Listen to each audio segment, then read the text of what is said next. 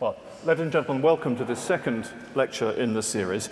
And my subject today, under the general theme of music, imagination, and experience in the medieval world, is chant as cure and miracle. And I'd like to begin with the life of a saint. Now, this is a kind of medieval writing that very few people read now. I think that's fair to say, outside universities, outside the academy.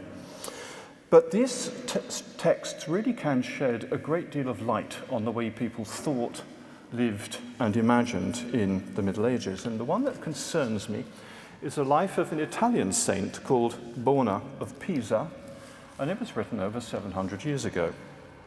At one point, the author relates how some very gifted singers, who seem to have been traveling as a band, so to speak, came to a church, perhaps rather like this one, a very large, capacious church, and began to sing a chant.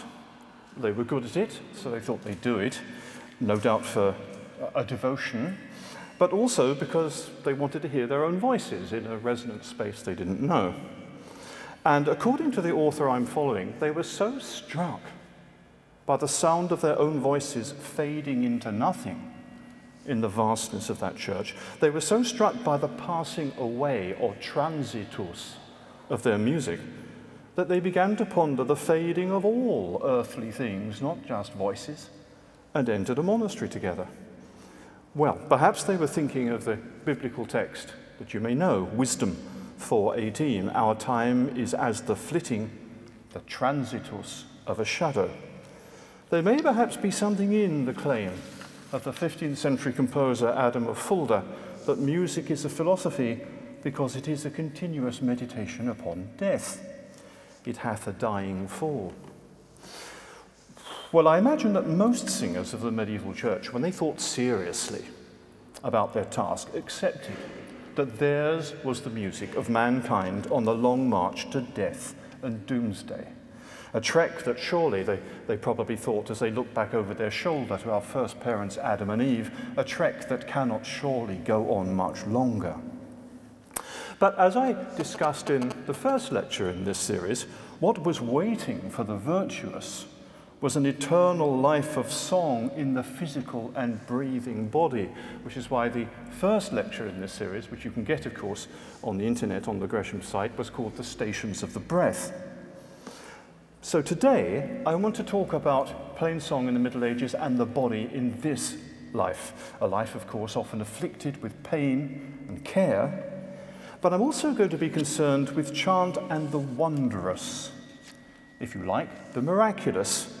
And not all wonders, as you'll see, are pleasant or reassuring. Now, when monks, nuns, friars, and clergy stood in the choir stalls to perform their plain song, they didn't think that if you counted all the visible singers present, you counted everybody who was performing.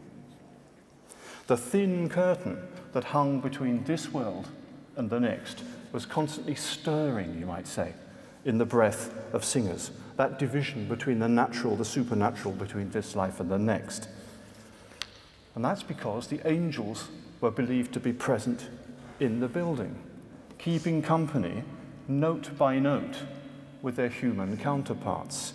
And now and then, it was even possible to catch the sound of them, as perhaps, if you've ever had the experience in a dark and empty church or any dark and empty building, you may suddenly sense that you've seen movement out of the corner of your eye, but when you focus your senses, there's actually nothing there. Well, so it often was for medieval singers. We have many accounts of this. They thought they heard it after they had themselves stopped. It went on for just that little bit longer. Here, for example, from one of those lives of the saints I mentioned a moment ago, is a passage from the life of someone called Pietro de Murone, who became Pope Celestine V in 1294. He built an oratory on a mountainside, one of many attempts that were made in the Middle Ages, I'll have some of those a little bit later, to baptize, you might say, waste or empty land by establishing a chapel there for prayers, for chant, some kind of liturgy. You could bring, as it were, deserted spaces into the Christian world by planting a hermitage or a chapel on it. And that's why there are so many remains in the landscapes of Britain and of France and other European countries of isolated chapels and oratories that have long since fallen from use. According to his biographer, this is Pietro di Morone, and I quote, "A great sound of office chanting was often heard in that place, in that mountainous place, and sometimes in the cell of a certain brother. And the things sung were readily intelligible. One brother often heard the sweetest voices mixed with the sound of the monks while they sang the office, so that when the monks ceased, those voices could still be heard." Well, voices heard in a lonely chapel in a wild place that are not clearly unsettling because they were angelic. And for the men and women of the Middle Ages, it seems, as for Caliban in The Tempest, even wasteland could be full of noises that hurt not. But sometimes, as you could guess, experiences of angelic singing, with that anticipation of heaven that came with it, had a visionary intensity. Here's a passage from the life of a saint who was for a long time a monk at the Cistercian abbey of Le Mans, northwest of Paris. I quote, "He saw an infinite number of angels. They were divided into two choirs on either side of the cross, with faces turned to one another, all without exception offering it the most wondrous devotion. Both angelic choirs sang Kyrie eleison, Christe eleison. The aforesaid soul approached that company of angels and listened to their singing with the most careful attention. He also delighted in their wondrous music that, were it to be unceasing, he would think himself in the eternal felicity of heaven. Or once the sweet music of the throng did cease to be audible, the abundance of sweetness that he had recently perceived in that angelic singing so overflowed in him that from then until matins he could think of nothing else, nor even pray." Notice in that account how the angels have arranged themselves like earthly singers in two facing choirs to perform the Kyrie and the Christe eleison, which, as many here will know, is the first ordinary chant, as it's called, of the Latin Mass.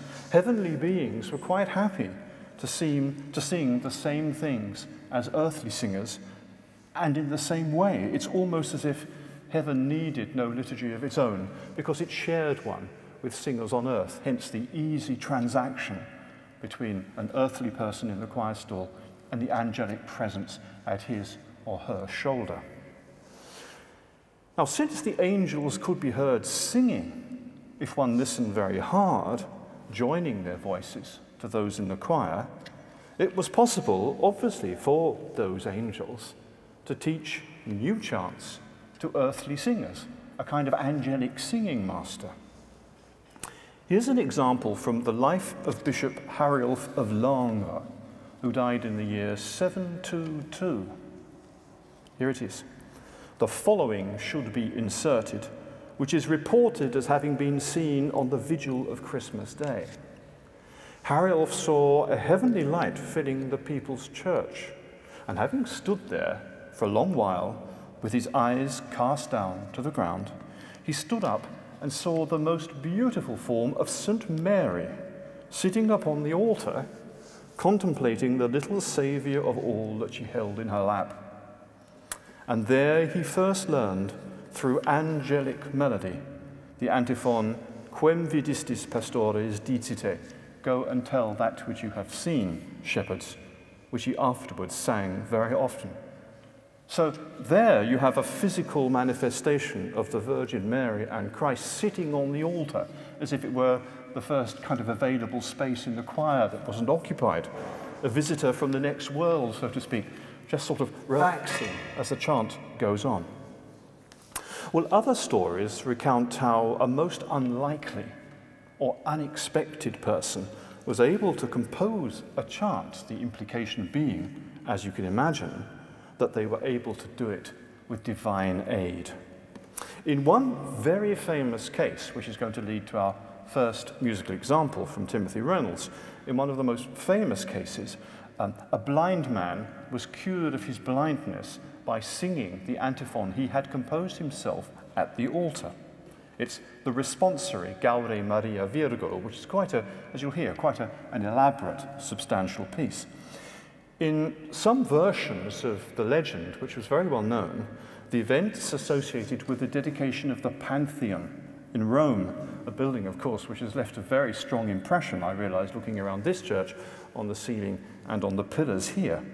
The dedication of the Pantheon, originally, of course, a polytheistic, or if you prefer, pagan building in Rome, to Christian use by Pope Boniface IV, and that was in 609.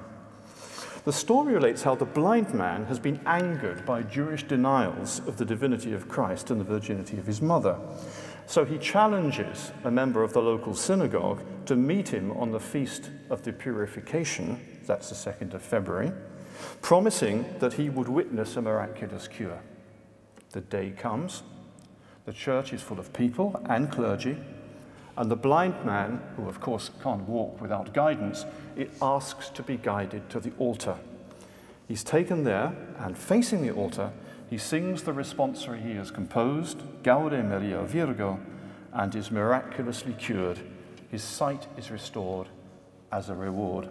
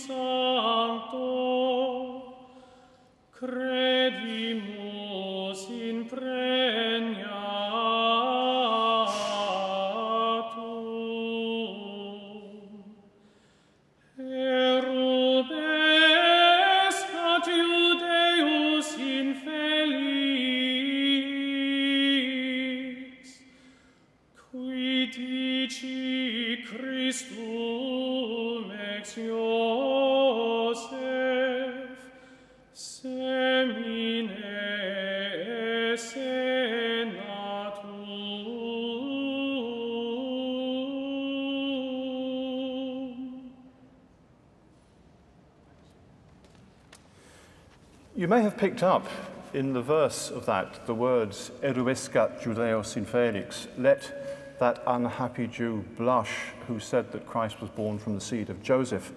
There's no denying that that particular chant became drawn into a certain rather poisonous vein of anti-Semitism in the Central Middle Ages and became especially involved with something called the blood libel. You may have come across this. This is the appalling and obviously false charge that Jewish communities, often in major episcopal cities like Winchester, for example, or Norwich, had stolen or kidnapped a Christian child, submitted it to various kinds of torture, and then murdered the child. This is the story that Chaucer tells as his Prioress's Tale, and which Chaucer describes the pilgrims all being very taken by it as a very kind of sentimental and a very beautiful story.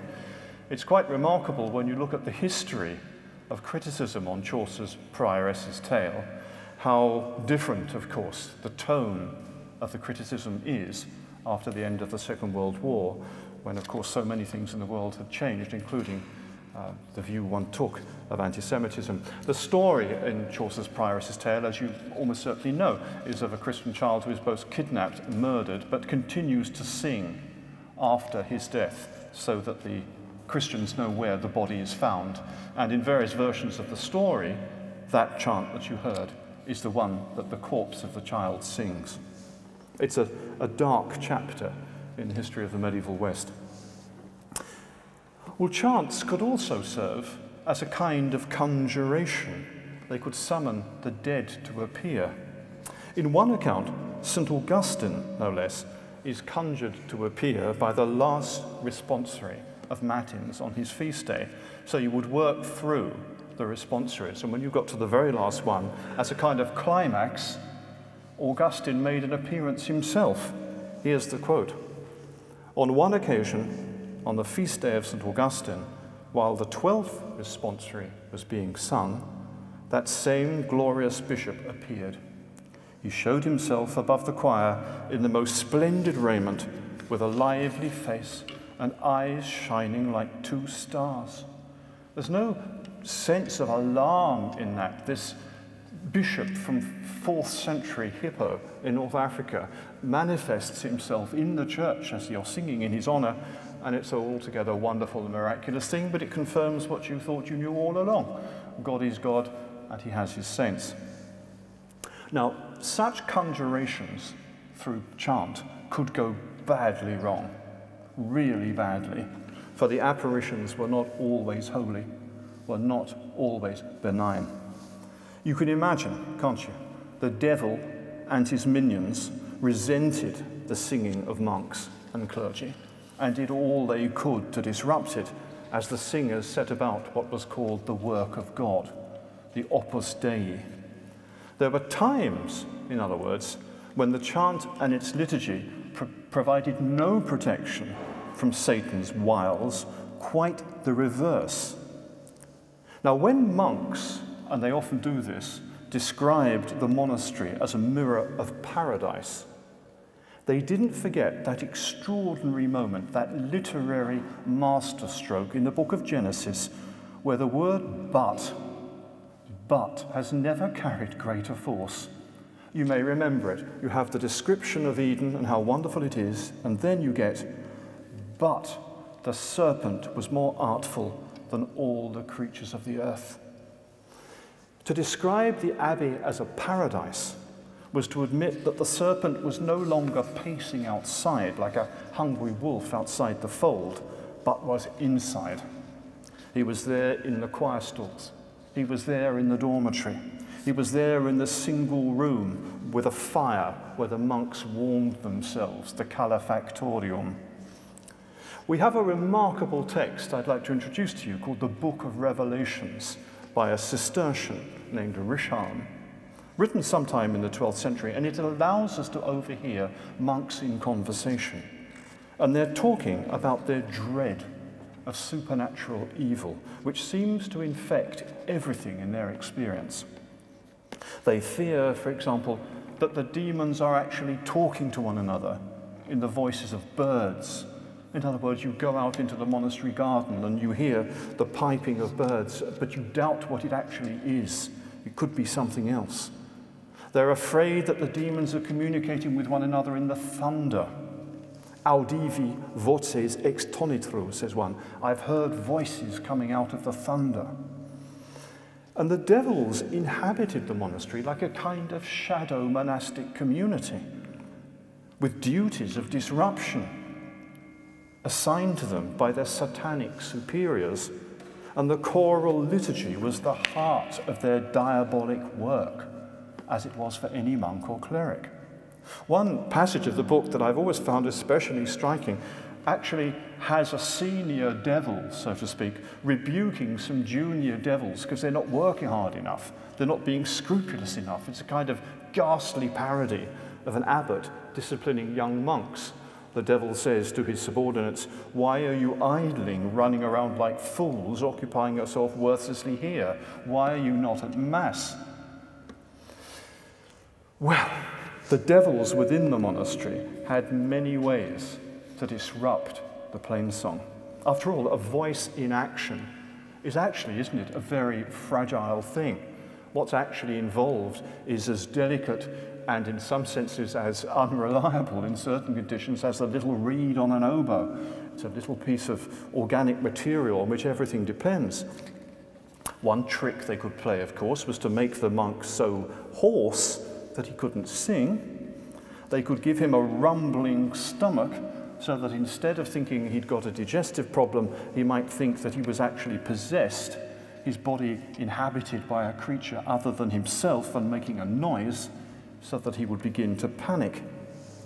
Now, a story of this period, the 12th century, tells how one brother began the invitatory chant for the office, only to find that a demon had made his voice harsh so that he croaked like a raven when he opened his mouth. And a fellow monk swiftly made the sign of the cross over him, and the devil disappeared and his voice recovered. Now, that's a fairly simple operation, you might think. You could banish a devil much as you could brush a spider off someone's scapula or cloak. That's a very mild example. But as the monks, nuns, clergy, and friars stood in the choir to chant, they could be assailed by manifestations of a much graver and more horrible kind. In many of the stories, for example, that have come down to us, it's the animal world that breaks into the choir stalls as the demons assume whatever shapes they please. A nightmarish world of fur, horns, bristles, and claws erupts into the church, evoking the wilder country beyond the monastery, or the filth and dirt of the farmyard, or the cowbyre, or the pigsty within the walls. So a bear, yes, a bear, materializes in the chancel area, crying out in a human voice as it staggers to and fro between the singers, looking at them full in the face as they gawp and gape. Monkeys and cats are seen sitting on the shoulders of the brothers, and Satan himself, making a kind of satanic guest appearance, slithers out of the choir in the form of a serpent and in the full light of the lamp, so you cannot miss that he's been there. Phew, I think you'll agree that we need an exorcism here. So here is one. And it's musical, of course. In the year 1322, the northern magnate Thomas of Lancaster, Thomas Earl of Lancaster, was executed for his part in a baronial opposition to Edward II, and a cult grew up around his tomb at Pontefract. And an unofficial liturgy was devised. I say unofficial because Saint Thomas of Lancaster was never actually officially canonized. Since there were many miraculous cures at his tomb, the creator of this prospective liturgy adapted a chant for St. Nicholas, who was a great healer. "The shedding of Thomas's blood gives health to the sick," runs the Latin text. "Oh, how the cures of diseases reveal the sanctity of that holy leader." Hospitati date crotos precuntum effusio, comes pius mox languetum adest in presidio, relevantur ab infirmi suffragio, Sancti Tome quod monstratus signorum indicio, vas regale trucidatur regni pro remedio. O quam probat sanctum ducem morborum curat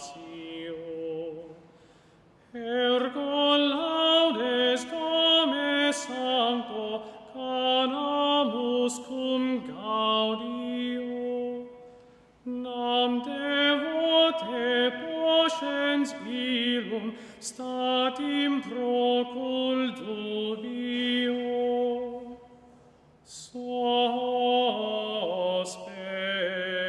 regreditur.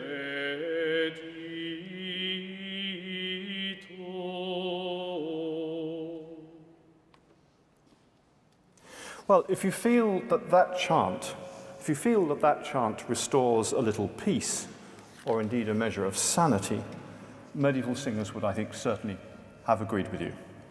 But they looked to the power of chants like that for a great deal more than restfulness or calm.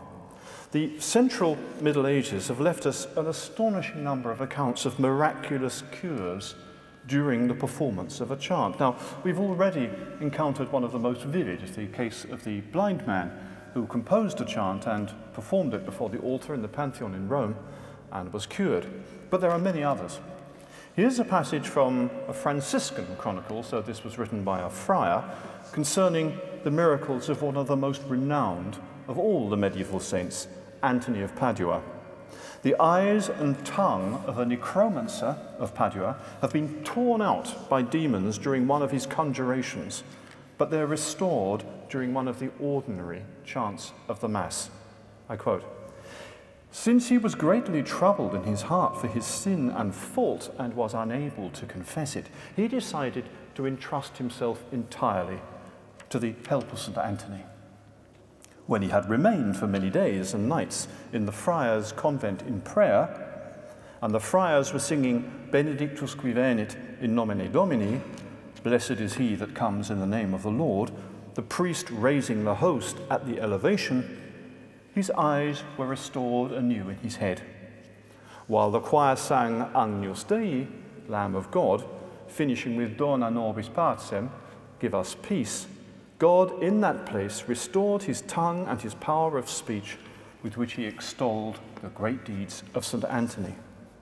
Well, here is another grain of sand from this vast beach, this endless beach of medieval story. The Middle Ages are often thought of as the great age of cathedrals, the great ages of faith. Having been a professional medievalist all my life, teaching students, I have to say for me, the Middle Ages, it is the great ages of story. There are tens upon tens of thousands of stories and anecdotes, some of them published, but vast beaches, to keep that metaphor, still in existence, but unpublished, lying in manuscripts, yet to be read. So here's another. This took place in Venice. A woman from Corby in Picardy, crippled since birth, has taken the cross with her son and made her way south. This is an early 12th century story, as I say, so what's happened is she's gone on crusade. We think, don't we, that crusades are essentially a matter of armies. Crusade, by the way, is not really a medieval term. A crusade to a medieval person is an armed penitential pilgrimage undertaken at the bequest of the Pope. It's not really a crusade. They don't use that term terribly much. And what's more, many people go on crusade, not just armies. And this is a woman who's done it, and she's crippled, and she's done it with her son, making her way south, of course, to Venice, which is one of the great places for taking ship for the Holy Land. She comes to the church of St. Nicholas of the Lido and spends days in prayer. I quote, "The miracle, I have to tell you, was not accomplished without the witness of monks or laymen. Many of us saw it. I was present there for the octave of the Feast of Epiphany, singing Vespers." Not just a liturgical precision. That happens all the time in these stories. And also the sense of witness and testimony. I quote again, "I can confirm that when the convent of monks had completed Vespers for the aforesaid feast in the choir, they approached the relics of Nicholas in procession, singing the antiphon, O Christi pietas, O the mildness or mercy of Christ, from the liturgy of St. Nicholas, according to custom with clear voices, and see what happened. The woman, touched with the hand of divine mercy, was stretched out and lay as if dead for half an hour and did not breathe. Those of us standing by were then astonished to hear her bones crack as if they would shatter, and her sinews stretch with a sound like parchment being screwed tight. Then she woke, felt nothing, and was healed. This, I have to tell you, ladies and gentlemen, there is so much of this material, I really don't know where to stop. It is endless. Here's some more. From southern France, a woman is cured during the singing of an antiphon. While the choir of monks was singing the Vespers psalm for the feast of St. Vivian, and the antiphon, Homo iste fecit mirabilia in vita sua, this man did wonderful things in his life. After the Magnificat, this cripple who was seated before the choir immediately began to stretch his contorted limbs, and crying out loudly, he began to extend them straight. And so it was that he who came on 4 legs returned to his lodging on 2. I'd like you to hear that chant that you just heard for Thomas of Lancaster again. And when you've heard it, you'll see why. Hospitati date grotos precuntum effusio, comes pius nox languetum adest in presidio, relevantur ab infirmis suffragio, Sancti Tome quod mostratus Signorum indicio, vas regale trucidatur regni pro remedio. O quam probat sanctum ducem morborum curatio, ergo laudes come sancto canamus cum gaudio, nam devote poscens ilum statim procul dubio, sospes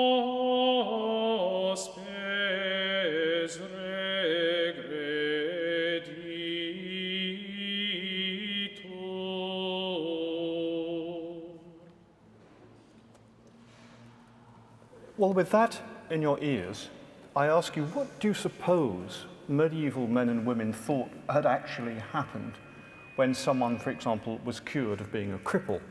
And that very vivid description of the crackling sound of the sinews and the bones coming straight is something that's described very, very often. And I'm sure it would be very interesting to hear a medic their opinion about what was actually taking place. But what did they think was happening? How did the music do this? Well, that piece you heard, for example, I think you'll agree, was very restrained and balanced. It works by there being 1 note, essentially, per syllable. The lines all have 15 syllables, and they all end in this io rhyme. So everything is this slow procession towards the final rhyme. It's a very organized and harmonious design in sound. So you probably think that what I'm going to say is that that kind of effect, the kind of power that has over the nervous system of organized sound, the kind of power that music has, is what they thought was doing it. Well, yes and no. When theologians discussed this question, and they did, how does this come about? They often took the view that because devils are actually spirits, they don't have any bodies. They can't actually be affected by music. So if someone has a disease that is brought on by, for example, a malign power, you realize, of course, that in this period, the boundaries between what we think of as the medical and demonic possession, the boundaries between those two things are very, very fluid. They tend not to say that music is the answer, because, of course, as I say, the devils are spirits. We come closer, probably, to the way they thought of it in that story about St. Vivian, where the chant being sung has the text, Homo iste fecit mirabilia in vita sua. This man did wondrous things in his life. It's as if St. Vivian, sitting quietly in heaven, realizes that his devotees are singing to him and they are commemorating the fact that he did great things, and he wakes up and thinks, well, I better do something. In other words, it's a petition. It's a petition to a saint, and the saint is petitioned and agrees to act. Or indeed, God can be petitioned, and God acts. Now, this does obviously give a place for the music. The music is what carries the text upwards, rather like incense rising into the vault of a church. The music is essential, the ceremony is essential for the petition to really take effect, for it to be conducted, as it were, along the wires to the ears of saints or to the ears of God. So the music is essential in that point of view. But what they don't say is that the beauty of music is producing this result. Now, during the Middle Ages, attempts were made to harness the power of text and chant together in a very practical way, really very practical. And the way it was done was to found hospitals which had chapels. Now, these buildings, medieval hospitals, were once very common, and their names linger today like ghosts in our landscape. Spitalfields here in London, at Spittal on Merseyside, at Spittal Hill in Yorkshire. In all of those cases, the word spittle is simply a contraction of hospital. And a great many of them were founded with little chapels. And it's especially a telling development, I think, in the east of what's now the east of Europe, where these hospitals are founded at the cutting edge of Latin Christendom as it pushes its way into non-Christian territory, the making of Europe, if you like, in the East. And indeed, the favoured dedication for these new hospitals was often the Holy Spirit, a suitably universal choice, don't you think, for houses that were regarded as outposts of the universal church, even though they were located in very local settlements and embedded in a local and perhaps transitory context. And indeed, if it wasn't the Holy Spirit, it was likely to be Nicholas, Mary Magdalene, Thomas, Bartholomew, Lazarus, medieval travellers lodged and patients lodged under the sign of a saint whose name evoked the open road because it was known everywhere. We have many of the charters that indicate the foundation of these hospitals, and you can track them being founded in what's now the East. In fact, it is an extraordinary experience to open, let's say, a medieval set of charters for the area of what is now Eastern Germany. As you turn through the pages and these dated charters appear, you can see what are now famous cities starting up. Oh, look, there's Berlin getting going. There's the first sign of Riga. It really is in some ways, a very moving and uplifting experience to see these foundations being made, and you can track it in the charters when they build castles and they build hospitals. Riga, for example, which of course today is in Latvia, but wasn't in the Middle Ages, had its Holy Spirit hospital while the town was still just a wooden stockade. The work of the bishop, whose other initiative was to create a chivalric order, the Sword Brothers, as a standing army of occupation. That kind of went together. You build your hospital, you bring in some knights, you have a liturgy, you have some knights to restore order or to establish order, and there's an outpost of Christendom. Move on another couple of miles, do the same thing again. Move on, do the same thing again. And that, in a sense, is how Europe is made. And indeed, one of the especially vivid things about this process is that Jurislaus, Jaroslaus, Prishnoboris, Mojkot, names like that, which I can't really pronounce, as you can tell, give way to James, John, Paul, Henry, and Bartholomew, biblical and Frankish names that came with the colonizers. I think the making of Europe has left few more intimate traces. Now, inventories of goods contained in hospitals and indeed in leper houses. You remember that in the Middle Ages, Hansen's bacillus, which caused leprosy, was rare but had not been eradicated. Very few of these hospitals were so dilapidated that they didn't have a service book of some kind, allowing a chanted liturgy to take place. Now, it's only to be expected, isn't it, that an important foundation like the Hospital of Saint-Raymond at Toulouse should possess a missal and breviary, psalter, the whole kit among its chapel goods. It's only to be expected that the chaplains of the great hospital at Norwich should receive a book of chant and missal from their bishop.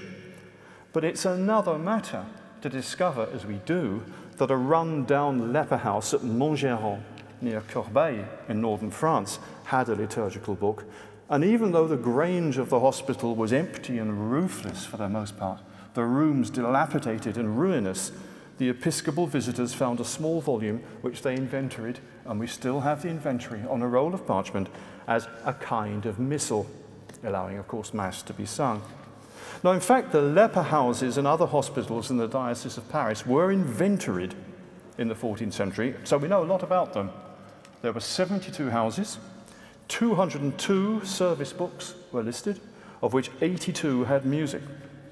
The 14th century, in fact, is very rich in such documents, many of them no doubt reflecting older usage. The God's House in Southampton had a psalter, an antiphona, 2 graduals. The Ospedale di San Maria di Colle had a missal, a nocturnal antiphona, a lectionary, and a psalter, and so it goes on. These places had the resources for giving a full Latin liturgy, and the statutes of the hospitals are often very explicit about it. The clerics who served the Hôtel Dieu in Pontoise were to sing matins à note, that means with music, and they were to sing all the canonical hours and the Mass à note, with music. Foundation charters of these places, as you can imagine, are a little bit more reticent. They've got other things and more immediately practical concerns to think about, but there are references to the music. In Pomerania, for example, one hospital was staffed by a priest and a scholar who sang Mass but were allowed to say the hours and vigils. Many centuries later, Charles Dickens wrote of a 19th century hospital in London, and I quote, "The dim light which burnt in the room increased rather than diminished the ghastly appearance of the hapless creatures in their beds, which were ranged on 2 long rows on either side." The scene, I should think, was not very different in many a larger medieval hospital as the sound of chant arose from the chapel altar, which was the principal therapy available once urine had been tested, poultices applied, and simples or herbs given out. Indeed, the inmates of these hospitals, this is perhaps rather surprising, but the inmates of these hospitals, especially the leper houses, were actually classified as semi-monastic communities. They lived under a form of the rule of St. Augustine. So when the 13th century musician Baude Fastoul contracted leprosy and took leave of his friends in Arras to make his way to the leprosarium at Grandval nearby, he spoke of himself, and we have the poem in which he does so, he spoke of himself as a pilgrim, and even as a monastic solitary venturing en un désert, into a waste or deserted place. Now, such meanings may seem very strange today. They really do, don't they? They imply a duty of penance and self-examination at a time of sickness, rather than the absolute right to care and indulgence that's taken for granted in the modern developed world. But pilgrimage and monastic withdrawal provided medieval sufferers who had so few other resources with 2 of their most potent metaphors for giving meaning to the grave changes in their lives that sickness might enforce. Indeed, I'd like to conclude by saying that hospitals, it seems to me, were very rich in metaphor and association. And once again, the Tempest comes to mind, this time the moment where Ferdinand says, "The music crept by me upon the waters." I'm very conscious of quoting a passage of Shakespeare in my prose, how sublime it is to get one's tongue round a line of his, and how wooden mine seems in comparison, but such it is, I am not the bard. It was not for reasons of hygiene alone that so many medieval hospitals and their chapels were built close to rivers. Lepers are associated in a wide range of medieval narratives, especially romances and lives of saints, with cures produced by a miraculous cleansing bath in a river. And the bridges over these rivers, places that can so readily draw the mind to unexpected depths of contemplation. We have all had that experience, haven't we? Standing on a bridge, looking down at the water moving, induces a kind of contemplativeness. Readers of Hardy's Mayor of Casterbridge will remember the passage where Henchard stands on the bridge and looks down at the water and is very tempted to jump in. And these sites were very often chosen as the places where hospitals were built, and there are examples throughout Latin Europe. Pamplona had a hospital of Saint Julian on a bridge. A hospital chapel of St. Nicholas stood upon the bridge at Salisbury. In Modena, the Templars had a hospital by the bridge of St. Ambrose, while the great hospital at Paris stood by one of the bridges across the Seine. It's a remarkable thing. Some of you may have seen, I'm sure you have, those things that are called medieval pilgrim badges.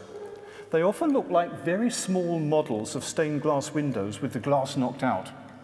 And these are little souvenirs, so to speak, that you could buy when you visited a shrine. It might be the shrine of Thomas Becket in Canterbury, and you take them home as a souvenir, often wear them pinned to your hat.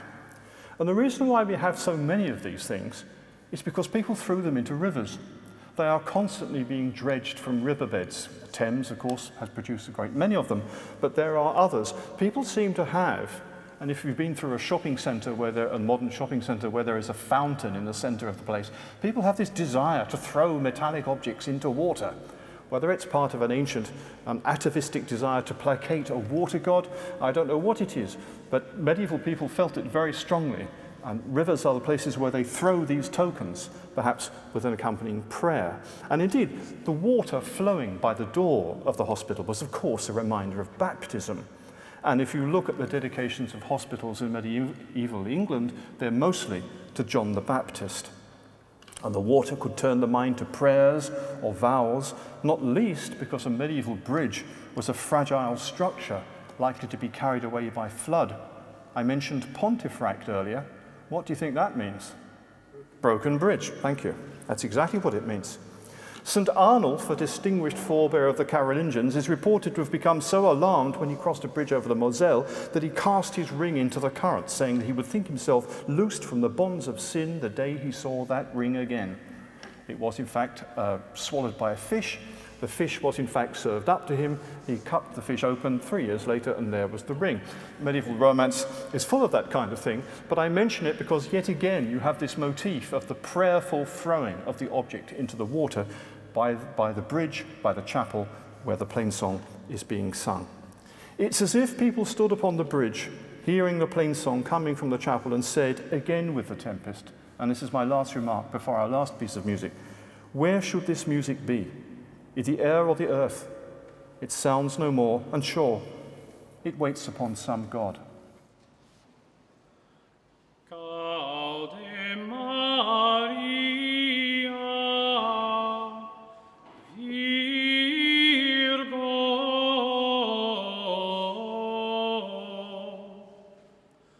contas eres sola inter mystique,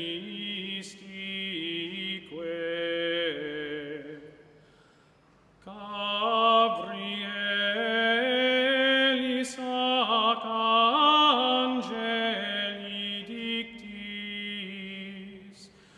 credidis tidum,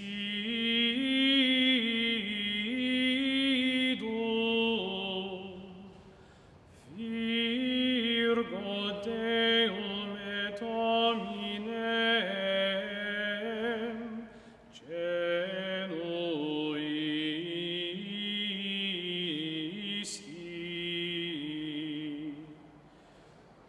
et post partum Virgo inviolata,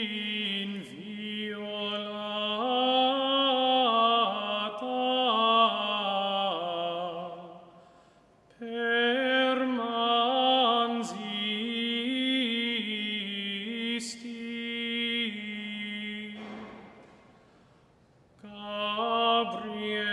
Gabrielem ac angelum scimus, divinitus tese affatum,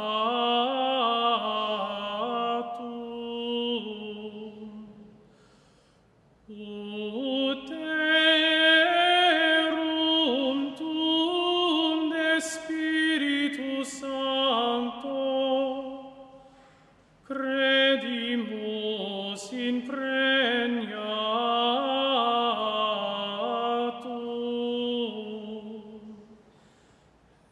erubes catio Deus infelix, qui dicit Christum ex Iosef, semine senat.